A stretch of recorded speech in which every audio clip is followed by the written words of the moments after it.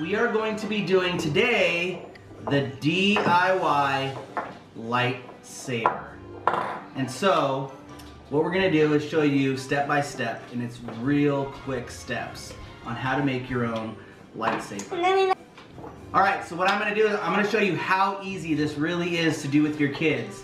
And I'm gonna instruct them step by step. I'm gonna be completely hands off unless they ask for help. But they're gonna go ahead and build this 1, 2, 3 step lightsaber. So here we go. Alright, everyone, take your handles. Alright, get your caps. Screw your caps on at the bottom. Emberlyn, get your handle.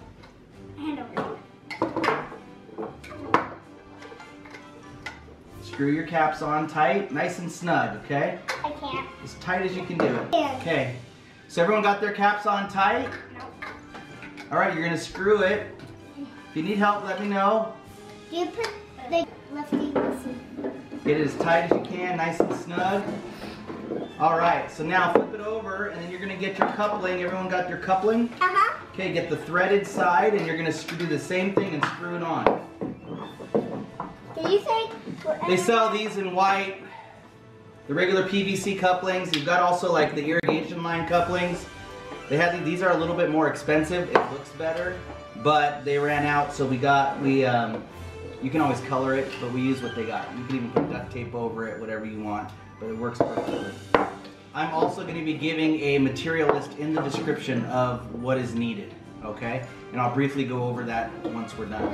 Alright, next, you got all your couplings on tight and snug? Yeah, this is how you do it? Okay, yeah. Now flip it over and you're going to take your sword, your lightsaber part, and you're going to push it in and twist it.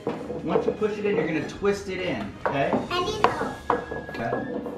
Okay, you got it in. Let's see. It feels loose. So we're just going to tighten your coupling more. Everything just needs to be tightened up, and it's good. Tightened up a little bit. Good. Yeah. All we're doing is sliding it in, get a slip joint. Tightened up. Good. Righty-tighty, lefty-loosey. There you go. You got it, Elijah? No. Let me see here. So this is probably the hardest part, is just sliding this in, because you got to slide and twist and get snug, and there you go. There you got it. Okay, now So everyone's got their lightsaber? yeah, and now Okay, so what you can also do spray paint it like is the lightsaber. we're going over it. We could either spray paint it different colors and glow-in-the-dark spray paint. You just have to keep in mind that when you actually battle, it might scuff it. But you can do that for the look. Or you can take duct tape of any color or design and wrap it around and kind of personalize or customize your lightsaber. But there you go. Phillips FamBam DIY lightsaber. Alright, so what I did was I got a 5-foot length of PVC. 5-foot length of PVC, and then cut it in half. Alright? Which would be 2.5 feet. Then I actually cut it down to 2 feet for them. 2.5 feet for anyone else that's older.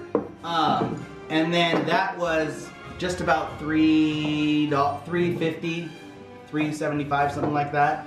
And then we got the cap, the handle, and the coupling. We got one threaded side, one slip joint side to slide it in, and there you go. It's real easy to make. So we're gonna show you, we're gonna let them battle a little bit with this. We're not gonna paint them yet. We're gonna let them battle a little bit with it, but there you go, DIY lightsaber.